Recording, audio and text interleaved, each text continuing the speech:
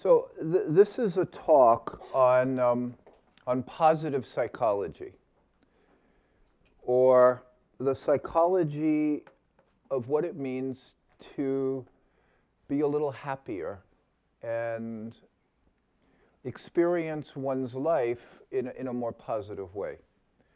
And it was very interesting because I have a PhD from Stanford here and got the PhD in psychology. And I was struck during the whole time there about how all I learned about was miserable people. No, and I mean that, and I thought to myself, like, what the heck am I learning this for?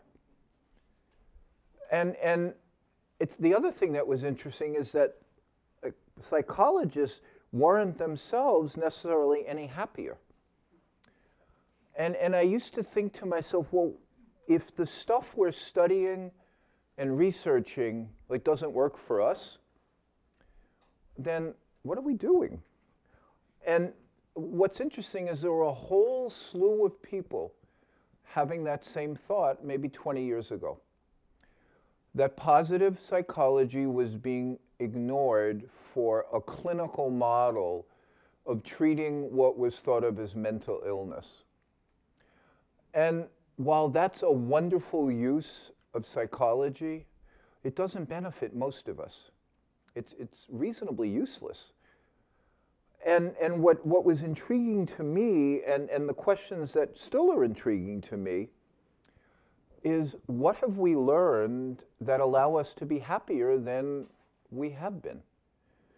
And how do we deal with real life in a way that allows us to be okay in it? And that's very different. See, it's very different than studying, like, what is it that makes somebody depressed? What is it that makes somebody anxious? How do we ameliorate depression? How do we help people become less anxious? That's very different than what are the qualities that we can do? What are the things we can do ourselves, or how do we relate to people in a way that the very practice of it is a success? Is by its very practice, what are we doing that is it good for us? Is it good for the people around us? And in the last 20 years, a whole science has emerged around what works and what doesn't work, or what is it that allows people to be happy. So the baseline finding is that, and this is so it's kind of funny, which unfortunately I believe that everything I say will be that if you think about this, like, huh, of course. And, probably some older relative in your family already told you all these things, or some smart-ass kid told you all these things. So the first basic underlying tenet is happy people want to be happy.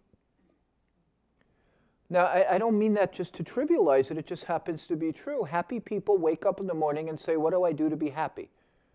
Less happy people wake up in the morning and say, what's on my list to do? Or less happy people wake up in the morning and complain about what's on their list to do. Or even less happy people think, I don't have the energy to make a list to tell me all the things that I have to do today. And then other people say, huh, a list? But happier people, they wake up or they go to bed with some thought that they deserve to be happy. And that within that deserving to be happy, they will make decisions during their day that lead to happiness. So, but it has to start with some place inside that says, this is what I want. I want this. I want to be happier. I want to have a better life. If you don't want that, then you make decisions that give you other end products. So most of us in a culture of materialism like we have, we make decisions to get more money, more status, more achievement, more acclaim, more cars, more boats, more transportation, more vacations. Those are the underlying motivations of our culture. Happiness doesn't exist in those motivations. So you look at many cultures and their basic things are antithetical to the people in their culture becoming happy. It doesn't mean that there's not work to do to look for happiness, but happier people wake up and say something along the lines of, well, I don't know how many days I'll have, but I want this one to be a good one. I want this one to have meaning. I want this one to have connection. I want this one to have purpose. I want to enjoy it. So that person might wake up and look at the refrigerator and say, wow, I have a filled refrigerator. What an amazing bounty. This is good. An unhappy person might wake up and say, oh crap, I have to go to Whole Foods this morning. Right? So it's not that the reality is different. It's that the motivation within the reality is different in happier versus less happy people. Somebody could say when they wake up in the morning, wow, I'm lucky. I have the resources and the skill and the energy and the physical capacity to go to Whole Foods and do nothing more than that to get my food. A crankier person might say, I have too much to do. A happy person might look at that refrigerator and think, how did I get this lucky to be among the tiny percentage of people on this earth who have no worries about food? How did I possibly get that lucky? What did I ever do? A happier person will look at that refrigerator and reflect about all the labor that went into getting that food there.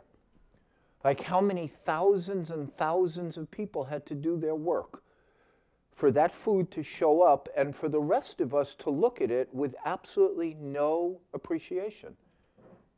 None for most of us. So it starts at the beginning of the day with motivation. Like, what do you want?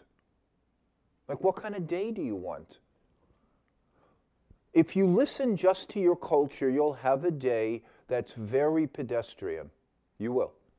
You'll have a day that is focused on simple things that people can do to not rock the boat, to not cause questions, to not examine assumptions, and to just do basically what you've been programmed to do as a member of a culture.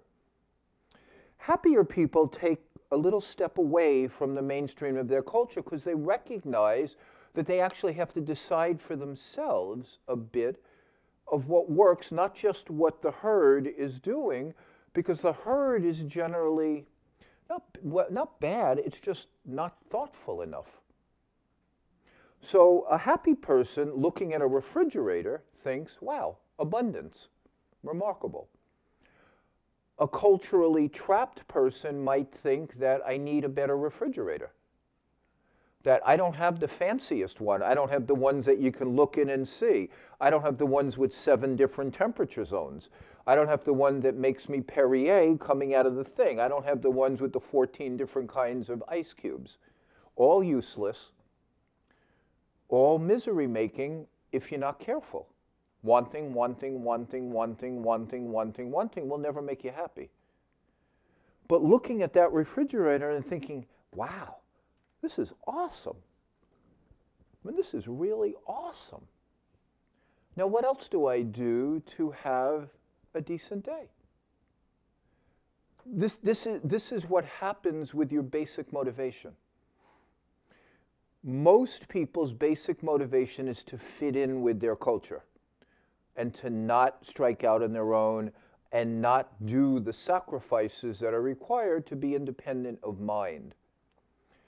And some of the things about our culture that entertain the heck out of me, just in terms of what basic processes are, is trying to remember the amount of cases of beer that are consumed by the United States. It's like 70 million, some 700 million, or some unbelievable amount, which leads out to like dozens of cases per person per year. Okay, that's not going to be like that happy a culture. And there's nothing against beer. Our culture suggests that you walk into a car dealership And instead of thinking, I am unbelievably blessed to have transportation, I am unbelievably blessed to somehow be able to afford this. But we're told by the culture that we need to have the perfect transportation. Somehow it speaks something about us. So I need perfect leather seats and a seat that goes forward and backward and that has climate control 14 different ways. And if I don't have that, I'm missing something. And then we spend our time thinking about how we're going to get all these things and how we're going to get approval and how we're going to be powerful. All those are fine. They just don't lead to happiness. So there's a very, very fundamental question we all have to address, which is, what do we want? And are we willing to do the kind of thinking and experimentation that it takes to find out what makes us happy? You know? Like if you wake up and you think, it's beautiful outside. It's hard to do on the East Coast right now, I would think, but certainly here it's no challenge. It's beautiful outside. That's a really nice thought to have in the morning. If you wake up next to somebody that you actually like, that's another nice thought to have in the morning. Thank you. This is wonderful. Those are the kind of thoughts that contribute to happiness. If you're at work and one of your coworkers is annoying, and I'm not saying that you ignore all issues. That's not my point at all.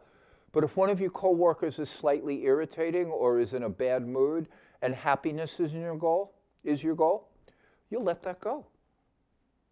Because you want to be happy. You don't need to be right. You don't need to argue with them. You don't need to do anything.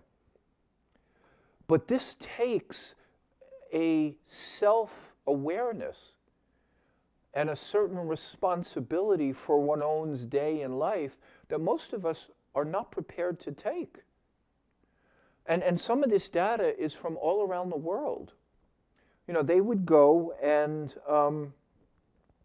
go to different communities all around the world, researchers, and they would ask in the community, who's the happiest person in the community? And they got data from, many, many different kinds of communities. And then they went and interviewed these people who were happier, and it could be somebody who lived in a little hut somewhere, and it was somebody else who did this, and somebody in that, and they looked at what were the qualities that these people had in common. And again, the most primary one was that they made an intention to be happy. You don't realize the power of your mind. And if you look at where you put your attention all day, you'll learn what your intention is. So if your attention is all the time on how much you have to get done, or all the things you worry about, or being, all the social trivia that fills our world, then you'll recognize that this is what's important to me. You can unravel your values by noticing what you pay attention to. But the first quality that is critical for happiness is intention. The second is attention. So when you make an intention, which is this is what I want, then it needs to manifest about where you put your mind and what you do and what you pay attention to. So one of the great disconnects in our world now is we claim to give priority to relationships and then spend very little time with them or on them. So we don't actually value relationship. You go to a hospital that advertises patient-centered care, and you get one of those 7-minute medical appointments, and you recognize they do not value patient-centered care. They can give you any slogan they want, but a 7-minute appointment, which is the average time that an American spends with, I think, a primary care doctor on a visit, that doesn't suggest a truthfulness between intention and outcome. So one of the things that requires some thinking for happiness is, like, what do I want? And is that in alignment with how I spend my day? Like, what do I want? And am I doing my day in a way that gives me a chance to get what I want? Now, if what you want, if what people want, because if they want a big house and a fancy car and a title, and that's what they're spending their day doing, then they're in alignment. They may not necessarily be happy because of it, but they're in alignment. They're not going to necessarily be miserable because of it. It's just that those attainments don't have that much to do with happiness in either direction. They're kind of as irrelevant as, like, how many potted plants do you have in your house? You know, they're not of critical importance. If you have no resources or minimal resources, you're going to be less happy. Once you have some resources, having a lot of resources adds very little to happiness. We all know that. You live here and you know that. You see the faces of the people in Silicon Valley and you recognize very quickly that money doesn't equal happiness. We're not gracious. A happy people do not drive the way we do. You can't. You can't have a gracious, joyful experience and give somebody the finger if they're going 5 miles below the speed limit. You just can't do that. It's impossible. You have to be flooded with adrenaline to be that tense driving. You have to be in a hurry. And there's nothing wrong with being in a hurry. It's just that that doesn't make us happy. So this is one of those poster childs for money and power don't necessarily equal, like, open-heartedness and goodwill and a kind of happy disposition. That in and of itself doesn't make it wrong. But the research is accumulating. You know, one of the studies that's really interesting is, and some of the nascent thinking, is that money actually now, the more money you have, the less empathy you have. And empathy is so highly contributory to good relationships that once people have a certain amount of wealth, they forget that they need other people, and then they start to take everything for granted as if they accomplished it all. And so relationships become less important, which is actually hugely contributory to happiness.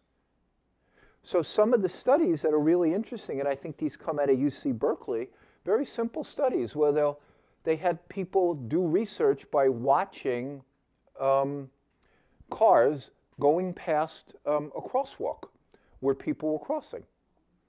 And they wanted to see who stopped at the crosswalk to let people go by.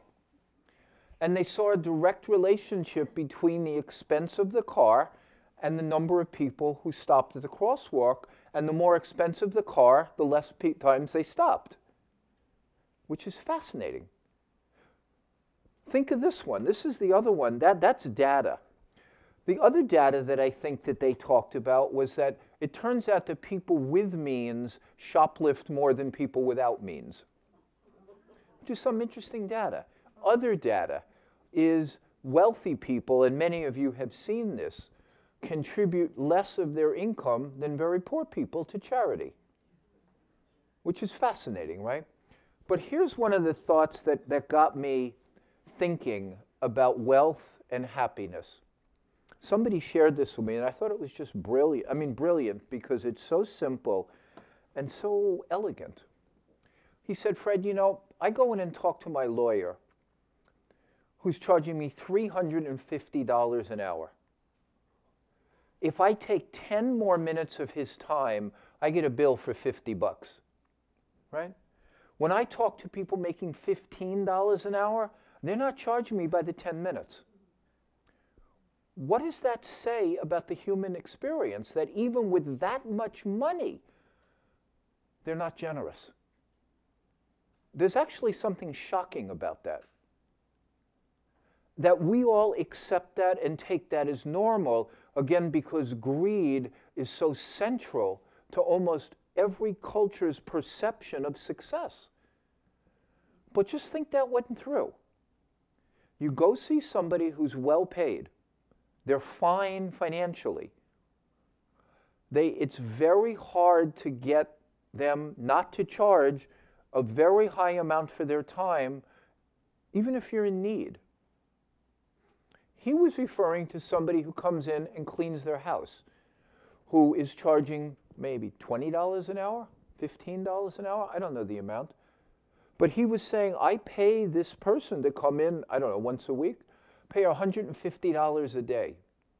It's less than somebody else makes in an hour. If I ask that person to please stay an extra 10 or 15 minutes, or it takes them 10 or 15 minutes more to finish, I've never gotten a bill. Would never enter their mind. Now, that also may have to do with some self-perception of worth. So it's not so simple. But think about that. And just think about your life in terms of, like, when do you have enough? And when can you be generous because you have enough? And then you're happy. The minute you recognize that you have enough, you feel abundant, and so you can be generous. People earning $350 an hour who can't be generous, there's something very sad about that. There's very sad because, again, we get a modest amount of time here. And our happiness depends in some large degree on whether we hold ourselves as coming from scarcity or abundance. Because if you're coming from scarcity, you're fighting all the time. Always a fight. I don't have enough. I have to grab more. I need more love. I need more possessions. I need more of this. I need more of that. I'm always like grabbing. Please, give me more. Take. I need. Take. Abundance says, I have enough. Thank you. I can now give. Most of the people I know are far into the abundance category, but they don't act like it. Most of the people that I know are way into abundance, but that's not their conversation, and that's not their behavior. However, when you feel abundant, you're happy. It's like, wow, life is great. When you feel like you have enough and you can share, or you want to help other people, what a powerful statement that is. When you don't have enough, it's always about you. It's always about what can I get, and I don't have enough. And it's so hard, and life is such a struggle. So there's something very simple in there. There's something simple that we have lost in our affluence and in our possessions and in our need for so much. We've lost that simple capacity to appreciate things, which is why income beyond a certain amount contributes very little to happiness, because it's the appreciation that makes you happy, not the income. It's an inner thing. It's like, yeah, it's in here. It's not in the house. It's not in the fine jewelry or the cutlery or the car or the movie theater or the whatever it is. It's not in that. It's in the appreciation, the thank you, and then even something more than that, like generous. Like, I have enough. So it's not a struggle all the time. Thank you. Thank you is a big start to happiness. Thank you. It's much of the way there for being happy. But if you wake up in the morning and you don't want to be happy, the normal human tendency is not to say thank you. It's to be on guard all the time for what can go wrong. That's the normal human tendency, is to be constantly on edge and worried and anxious about not having enough and looking for things that can go wrong and having very primitive neurological programming, because our nervous system's primary purpose is to keep us alive, not to make us happy. And so to say I have enough is a very difficult thing for a human being to do. Just like it's very difficult for any animal. A lion very rarely says, I have enough. Human beings can stick money in the bank. You can even fill your whole basement up with Cliff Bars if you need to feel like you're not going to starve. We can do that. But our programming is as primitive as almost a slug's in terms of what it is that we look at to have enough. The quality that when we wake up and say, wow, I would like this to be a good day. I'd like that. Well, then you want to look for what you already have that's good. Not just what's undone, not just what isn't good, not just what needs attention, but what's good, what's beautiful, what's there. And one of the simplest things you can do is think of someone who's been kind to you. When you wake up and you're anxious, think of someone who's kind. So I'm going to do that as just a practice with us for a moment. So I'd like you all to just close your eyes. We're going to do a very short visualization on simply saying thank you. So allow your eyes to close. And take a couple of slow breaths into and out of your belly.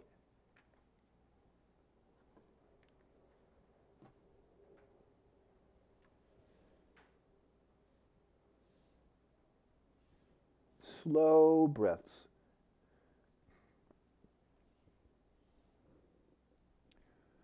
And allow your belly to expand when you inhale. And allow it to contract when you exhale.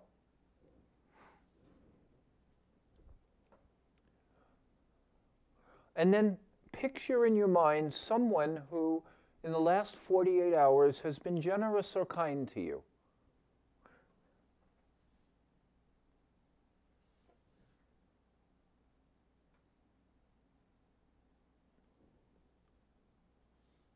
And generosity and kindness are easy to think about.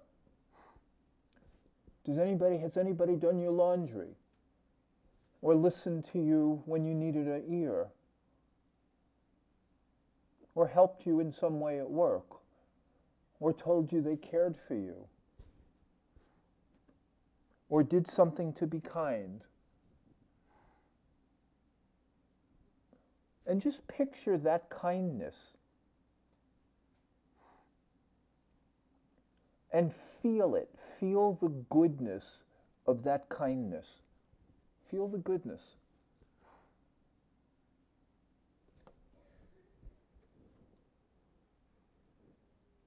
And then say thank you from inside of you. Thank you.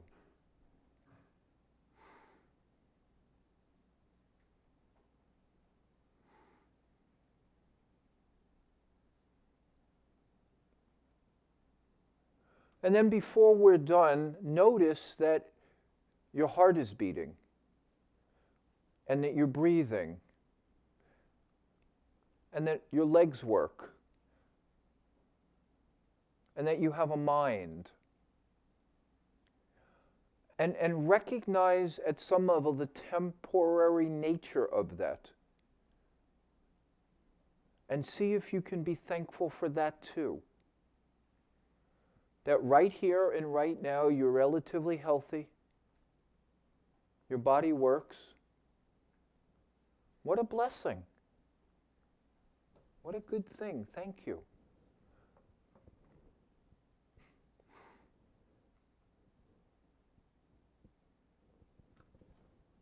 Thank you.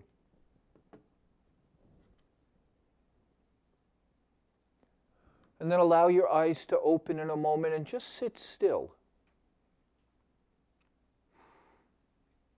And just feel inside of you what it feels like to slow down for a moment and just see what's good.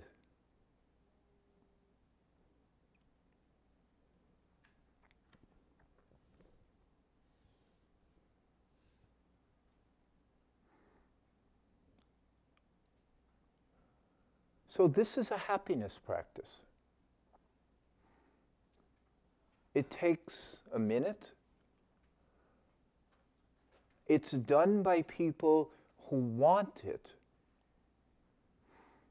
who want the experience of feeling that their life is good.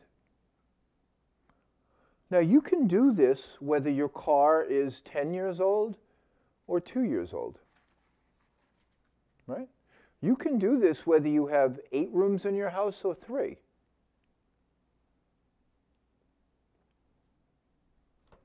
Size of the house has no impact on whether you can be looking for abundance. No, it's interesting. I had a friend one time tell me this, and I thought, what a poisoned culture we have. I remember I was on the phone with him about 15 years ago, and he was telling me that they were looking for a house to buy. And he was ambivalent because he really didn't want to take care of a house. Like, what do I want to? I don't want to mow the lawn. I don't want to fix things. But he felt pulled to get a house. Well, my kids won't grow up feeling happy and abundant. So I said to him, you know, I would guess that there's not one shred of evidence that your children growing up in that house are any happier than children growing up in Chicago or New York or Philadelphia or San Francisco where there are apartments. Like, just think about that. I tried to use evidence, you know, like there are millions of kids growing up in apartments. They're not less happy. It's not like you wander around and go, oh, there's somebody from New York. I can tell because they're less happy. The absurdity of this is profound. I mean, just think about that. The simplest examination of that would show its speciousness, just stupidity. But we've all been brainwashed to think that we need so much for our kids to feel like stable and secure. That's ridiculous. You need a home, but more than a big home, kids need loving parents. Kids need stability. Kids need dependability. Kids need rules that they understand. Kids need parents who actually like each other. They don't need 5 extra rooms or 3 extra rooms or land. Now, this is not me being brilliant. This is just me asking the most obvious question. Can I recognize somebody's level of happiness by the size of the home they grew up in? That's an absurd question, but we've all been brainwashed to think that it makes some sense somehow. Or that somehow, like if we don't get to take a vacation to a fancy spot, like somehow our life isn't as rich. Like that's also idiotic because there's no possibility that people who traveled 100 miles from home are less happy than those who fly all around the world. That would be absurd. So we have all these fake needs that keep us from the true things that we actually benefit from. You know, your nervous system was hardwired to appreciate beauty. It doesn't have to be in France. I'm serious. It can be in Carmel, or it can be in Burlingame, or it can be anywhere. So you need beauty. You don't need a fancy trip to get to the beauty. I hope you get that the beauty is hardwired in as a good thing. The need to fly somewhere, that's all made up. I mean, it's not bad. It just doesn't contribute to happiness. It's wonderful. Fly anywhere you want. But if we're looking to be happy, we'll look out the window first for beauty. And we won't complain about our lives because we can't take a trip somewhere, because that's creating unhappiness. These are all moment-to-moment decisions we make, depending on what we want. They're moment-to-moment decisions. They're not big deals. You don't have to be brilliant. You don't have to do anything so deep. You just have to look out the window and say, wow, it's very, very pretty. I'm very lucky to be able to see it today. That's a happiness decision. But our brains need beauty. They prosper in it. Our brains need other people. In fact, most of this, the front, is because it takes so much brain to connect with other human beings. That's the biggest part of our processing. That's the biggest part of our brain is people, because we need them more than anything else. And so that's what being a human, that's the highest parts of our development, are to relate with other human beings. So when they do happiness research, yes, you have to want to be happy, right? But the thing that loads most on happiness is relationships, people. Do you like people? Do you like yourself? It has absolutely nothing to do with your job status or your title or the amount of money you have. Yes, you have to have a modest amount. But above that, do you like yourself? Is a much, much, much better question. And are you making yourself more likable to others? There's a wonderful question for your happiness. Are you making yourself more likable? Are you working on yourself so that it's easier for you to be in satisfying relationship? That would be a wonderful use of your time if you wanted to be happier, much more than putting in extra shifts to take another vacation or buy something better. They're not even in the same universe. It would be as useful to like fill up your bedroom with like dust as it would be to take another trip if you think that's going to make you happier.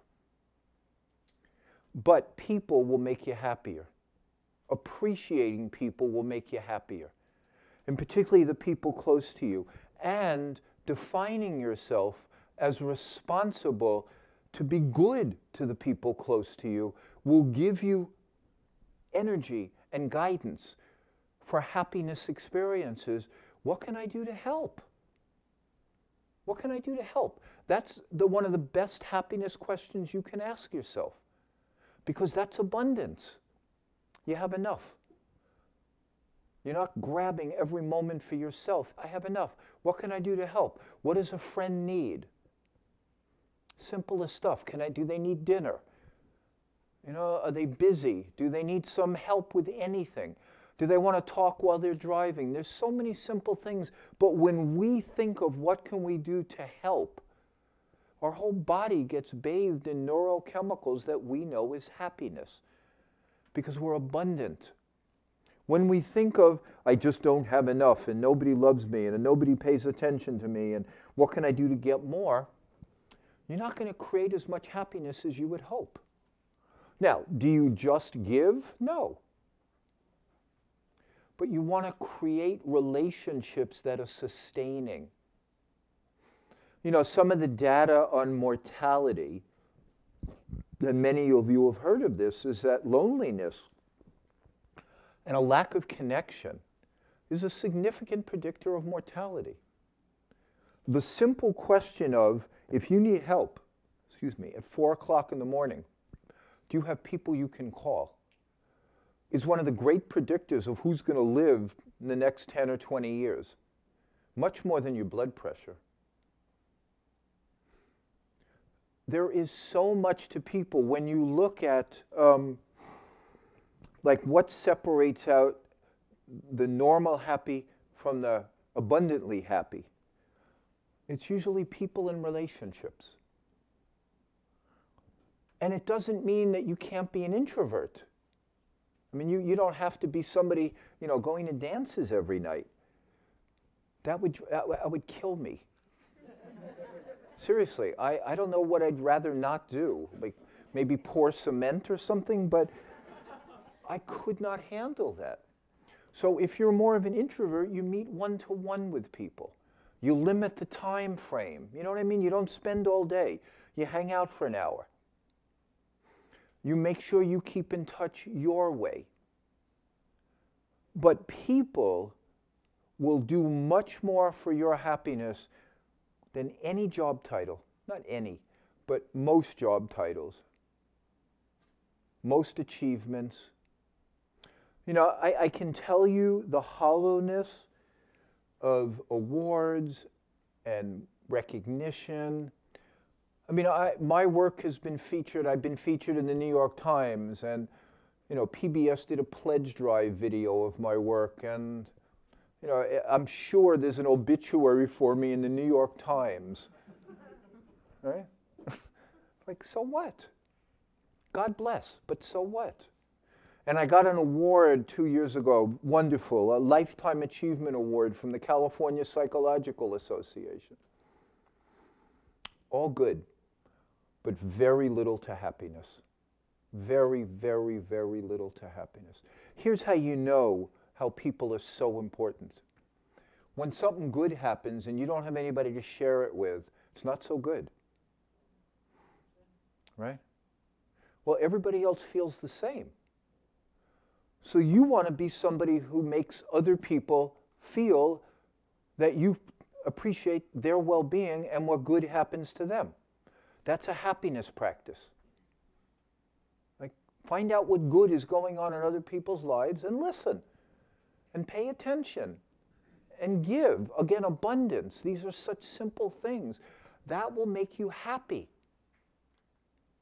because you will feel the vibration of another human being being heard, and they will feel good. Okay, one more simple practice on happiness. I'm going to ask you to think of someone that you really like, some person that you really like, one person. And I'm going to ask you not to choose yourself. There's got to be one other person. And I want you to think of someone you really like, and I want you to turn to the person next to you and describe their good qualities with no criticism at all for about 2 minutes, which is almost impossible for most of us. Even the people we're married to, you know, my husband's a good guy, but, and then you get the list. Right? Doesn't clean the bathroom, he doesn't do this, he stays out late, he works too much, he watches too much sports. When I talk to him, he dozes off, he's on his phone too much, but he's a nice guy. That's our normal brain. It's always critical. You want to be happy? Praise people. Not stupid made-up stuff, real stuff. So I'd like you to think of one person that you really like and appreciate. And I'd like you to turn to somebody and describe their good qualities in detail. We very rarely use this profound intelligence of a brain and mouth to express goodness. Very rarely. If there's people we don't like, we can talk about them for 6 years. It's true. If there's somebody we like, we just take it for granted. So what I'd like you to do is describe like somebody's good qualities, what you appreciate about them, what you like about them, what you've learned from them, how they've helped you, what you admire, how you could pay them back, how you could pay it forward. A conversation around goodness with no criticism at all. And I'll call you back, just both people talk for like a minute or two each, and I'll start you again in like 3 minutes. Thank you. You know, there are a handful of things that contribute to happiness. And we can make this complex or we can make it simple. Both have value. The simplest piece is some quality of appreciating what you already have. I mean, Albert Schweitzer said that happiness, I think, is wanting what you have. There's something very powerful about that because it goes against all of our primitive, terrified conditioning of needing more and more and more and more because we're so unstable and so afraid. And as human beings, we recognize, like, I wouldn't say just the silliness, but the pointlessness of putting all of our attention on a body that's going to die. No, I mean that it's an unstable proposition, this constant attention to something that's impermanent. And so we're always worried. We're always worried that something's going to happen to us or somebody we love, because something will. That's the truth. So we deal with it by trying to fortify ourselves.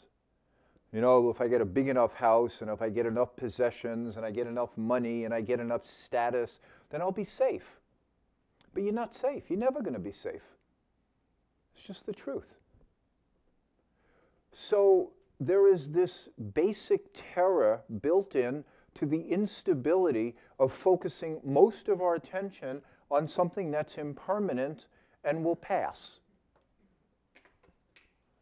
And so some of the things within that, if that's the truth that we can do, are very simple appreciations for the short-term things that nourish us, because there's no long-term win. There is no long-term win. There's medium-term wins, there's short-term wins, but long-term we all lose. And so if you accept that truth, which you don't have to accept it, it's just going to get you anyway. It doesn't matter whether you accept it, but it's there. Then you look for medium and short-term wins. You look for ways to be happier. Because you might as well spend your time with a little more smile, because you're going to worry a lot anyway, you're going to end up dead. So you might as well enjoy a little more of it. Because, you know, long term, we all know where it's going. So the appreciation is very powerful. Like just little thank yous. And particularly for other people who do kindnesses to you. Always say thank you. And look to be generous where you can. Always. It's so simple. The other piece, again, is people. Like, make sure you have some time for them. I think there was a study once, this is hard for even me to believe, and I'm pretty cynical having read lots of research, that the average couple, married couple with children, there was one study that said that they spend an average of 27 minutes a week talking directly face-to-face to each other about things other than their children. That's a low number. I don't know what to say of that, but that's not prioritizing. Now, human beings, again, with data, human beings are weird. So I'm just going to tell you one study, just to remind everybody how weird human beings are and how, like, we do anything to make ourselves look good. In 1972, Richard Nixon defeated George McGovern in a landslide. I mean, just a landslide. And of course, that was my first election, and I was so for George McGovern. He was a liberal. Anyway, Nixon won with about 61 or 2 or something % of the vote. It was a big victory. I can't remember the exact amount. But Gallup did a survey. Maybe if the election was in November, 6 months later after the landslide, they just wanted to check. Like, how many people claimed to have voted for the winner? I think it was like 75%. Nixon got impeached and had to resign in disgrace. So they gave the same organization, went around and polled. So how many people voted for, I think it was like 40% admitted that they voted for him. This is us. We're strange things. So within that craziness, which we all are, we have a capacity to be nice when we can. So being appreciative and being nice, I mean, again, this is so simple. And the last piece that loads heavily for happiness is we need to have some purpose. That's not just our self-gratification. That there's a huge difference between pleasure and happiness. Pleasure doesn't contribute that much to happiness, and people who aim for pleasure turn out not to be that happy. Pleasure being short-term sensory stimulation, people who are deeply into the senses or all this stuff, if that's the primary measure of happiness, it doesn't work. There has to be other gratifications. So we need a purpose, which is sometimes nothing more than, look, I go to work, I sacrifice for my wife and kids. That's a purpose. Or when I'm at work, I try to be of help because I'm stuck here anyway. You know what I mean? If they could let me go home, that would be great. And I'd be happy not to help another damn soul. But I'm stuck here. So I might as well help. But people who don't think that are much less happy at work. Again, abundance. I'm here anyway. I might as well help. So purpose, like what the heck are you doing and for whom, is a key piece of happiness. And again, you know, Viktor Frankl talked about, you know, those people who strive too hard just for happiness for themselves don't seem to reach it. That was his search for meaning. You need a deeper meaning. Something generative, something for the community, something for somebody. And that makes all the difference. You know, if the old statement, if you give somebody a why, they'll figure out a how. And that's true, but in our culture, we've lost so much of the why. You know, it's just personal gratification and accumulation of wealth and resources and fancy dinners and travel, meaningless in terms of deeper purpose. And so those are the things that contribute to happiness, and those are the things that research have shown contribute to happiness, even though they're all at some level and in every one of the world's religions. But this is now, because of the 21st century, there's data. So if you're going to take anything from this talk that I'm giving you, it's like, you know, look for the little things that you can appreciate, like the people in your life be pleasant to, and find some reason to, like, do something. I mean, I do mean this. I told you this was going to be duh. And I'm going to finish with, there have been so many times I've taught, like, in the fanciest of places and, you know, with the biggest of titles, and, you know, Fred Luskin from Stanford University, and I've thought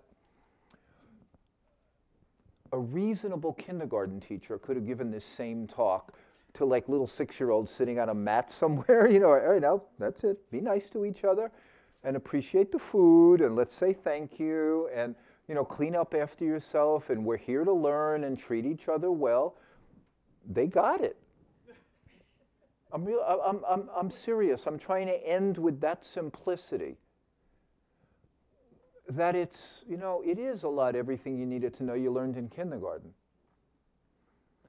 And that to me is the really good news of this. You don't need a Stanford PhD. You don't need anybody with any brilliance. You just, what we all need to do is slow down a little bit. Anyway, thank you very much.